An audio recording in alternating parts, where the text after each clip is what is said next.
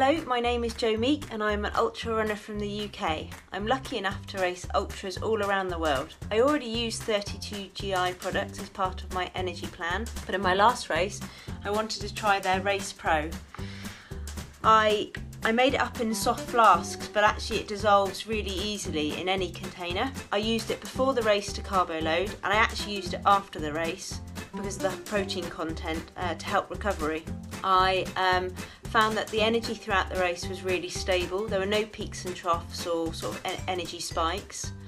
I found the fluid consistency fairly thick, which meant that it was more filling. This took away the need for real food, which was much easier on my digestion. I used water, gels, and this great product.